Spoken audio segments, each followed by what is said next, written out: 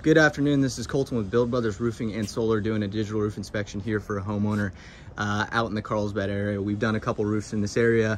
The homes were all built in 85, so they're definitely to that 30-year point where we start to worry about the wood and the paper underneath. And we're gonna point out some fundamental flaws on this roof, as well as dive into some inspection notes here. We like to point out that the rafters are under here with the starter board and the fascia board right here.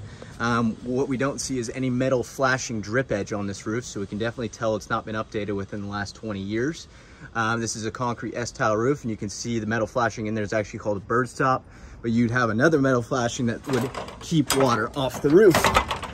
Getting on this roof here, we can see it's a concrete S-tile roof. All these roofs are the same color and style.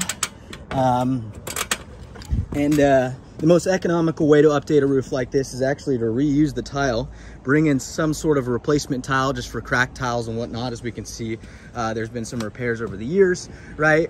These are tiles that have been glued together but will be replaced during a roofing project. I pulled a couple tiles back right here that were broken, just so we could get a visual of the paper underneath. On the front of the roof, it's that tar felt paper that they built these homes with.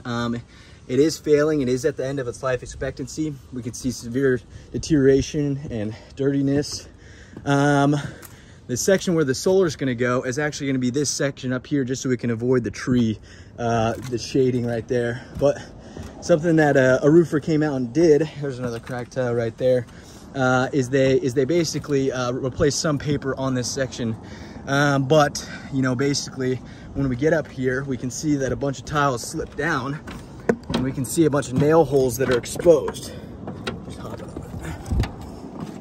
So right here, we can see all those tiles right here. Basically nails have been exposed and they're sliding down. Not waterproof anymore. Water can actually get in. This is the paper on this section of the roof, and you can actually see it's already ripping, and you can see right down to the wood decking. Very much a concern. You don't like to see it ripping or anything like that.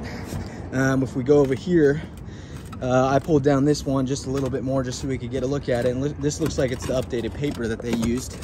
But still, it's ripping right here, and you can see right down to the wood decking, right?